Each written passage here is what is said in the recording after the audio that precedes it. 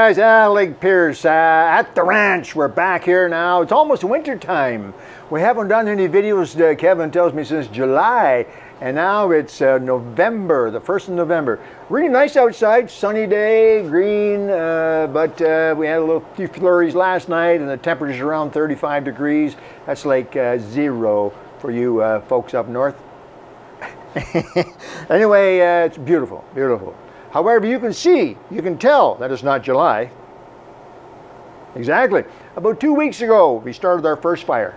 Had a chilly night, and it was damp outside. We just felt chilly, Diane and myself, so we said, let's start a fire. Because there is nothing like a good wood fire, a real fire. This is not propane or electric.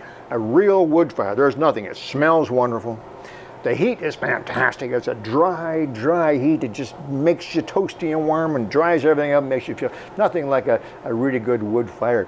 Now, you folks who live in the country, you know what I mean. Yeah, folks in the city too. You can have wood fires too. Becoming very popular, actually.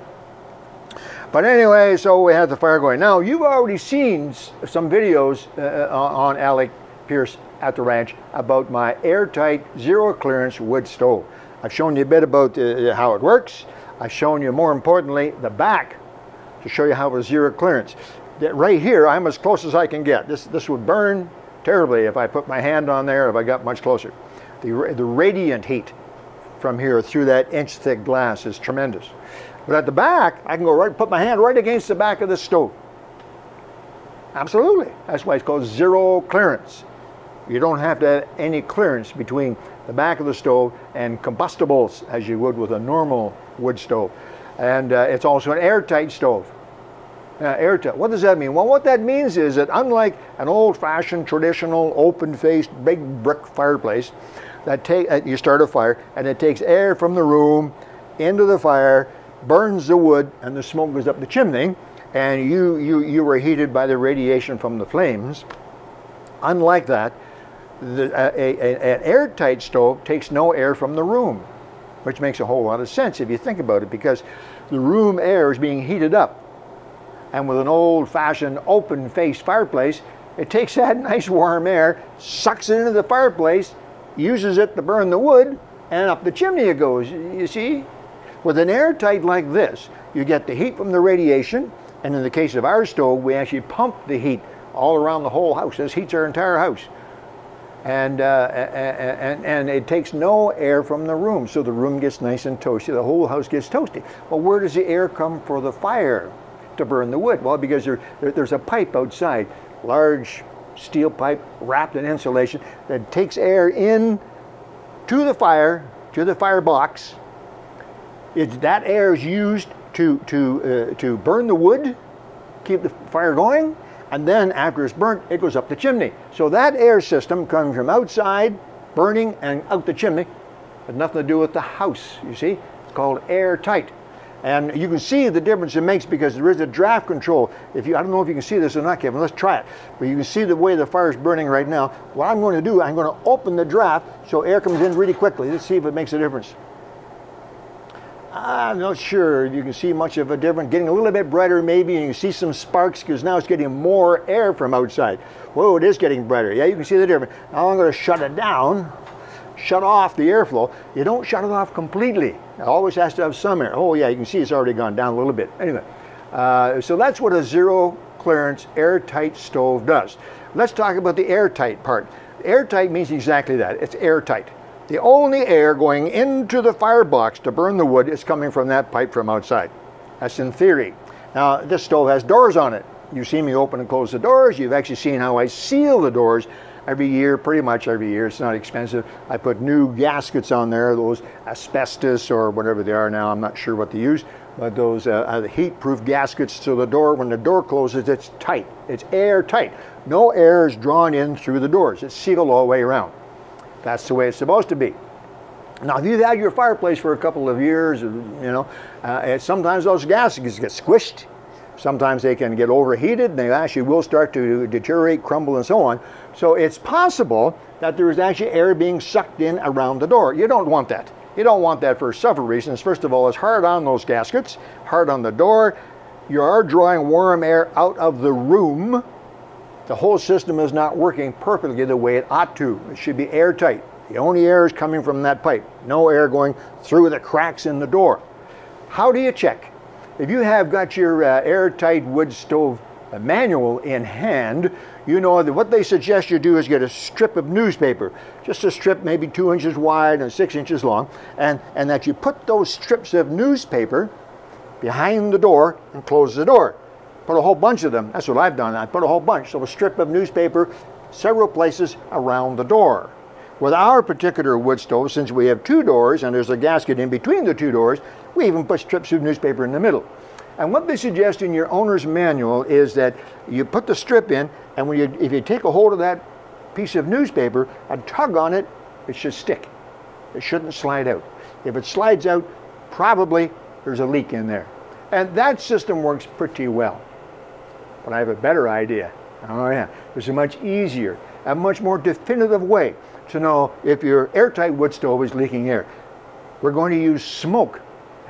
We're going to use a smoke stick to check on the wood stove. There's 2 ways you can do that. What you're going to do actually is you're going to generate some smoke. You're going to use a smoke stick to make a bit of smoke. And then all you do is you simply hold that smoke stick around the wood stove and watch the smoke. The smoke curls up nice and smoothly and slowly into the room. Make sure that your smoke detectors don't go off. Not very much smoke. So the smoke curls up past the edge of the door. Now if you get the spot right here, for instance, where there's a leak, the smoke doesn't curl lazily up to the ceiling. It gets sucked in. You can see it. You can watch it. You can see it sucked right in through the crack. Air leak. So you have to adjust the door a little bit at that spot.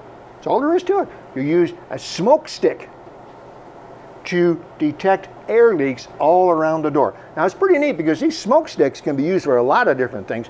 You can use a smoke stick to detect leaks around your electrical outlets on a windy day, leaks around the door. If you hold this around one of your doors and go around the door like that, if there's a leak, air coming in on a windy day, you'll see the smoke blowing into the house. Get more weather stripping, fix that door. The whole idea, of course, is to make the house and the fireplace, in this case, airtight and warmer, more efficient. So where do you get these smoke sticks? Well, I got this smoke stick in the kitchen. It's just simply a piece of paper towel. Take a piece of paper towel, roll it fairly tightly into a nice little roll, and then get a good lighter and light the end of it. And let it burn just a little bit like so. Can you see that, Kev? See the flames there? Let it get burning a little wee bit and then blow it out. Blow it out. See that? That's the smoke. Now, what I'm going to do, first of all, is turn off that fan over there. Now you can see the nice smoke going up. And watch what happens. I bring it over close to the fireplace, and you see the smoke still goes up. I'm going to stop for 1 minute. I need to turn off the internal fan. It's still blowing in there. I notice that the smoke is still being sucked into the bottom here because there's a fan in there drawing air in to get heated up and pumped around the house. But now there's no fan in the fireplace. Let's see what happens. We'll take this smoke stick and we'll go around like this, around the edge. And you can watch very carefully. You can see the actual lines of smoke traveling up. And so far it's pretty good. Doesn't look like anything's being sucked in. Let's go along this center. No, it's pretty good. So you see the process is really quite simple. Now I put new gaskets in this wood stove in the fall a little while ago. So it should be pretty good. It really should be pretty good. And it's just that simple. However, let me show you something else that's pretty neat. This is not my idea.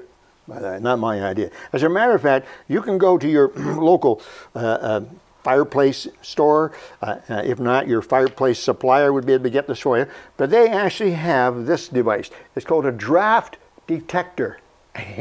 What this is an expensive piece of paper towel rolled up. That's all it is. It's the same thing, but it's pretty neat. Let me show you what it is. I'm going to open this up, and when you open it up, inside, you'll find this thing looks like a ballpoint pen. See that?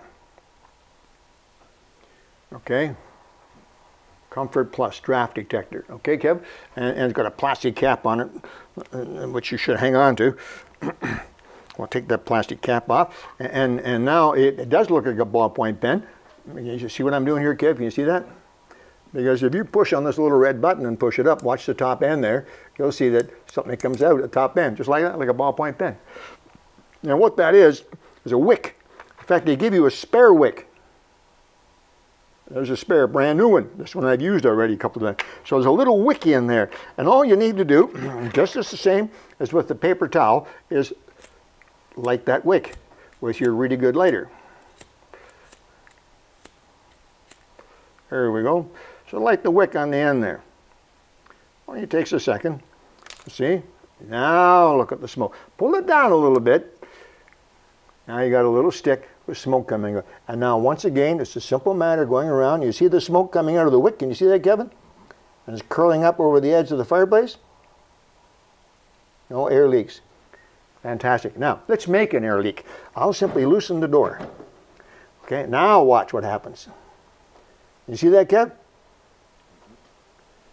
The smoke is being sucked off the tip of the draft detector, off the tip of that burning wick, and it disappears. It's being sucked in underneath the door, not going up the side. See it? Can you get it sucked in there, Kevin? Look at that.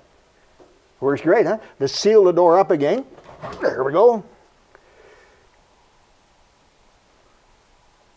Just that simple. So you go all the way around your stove, and just, I'm going to put this out now. To pull it out, you pull that down in so it gets no air, and then after it's cooled off, put the plastic cap on and put it away. Just that easy.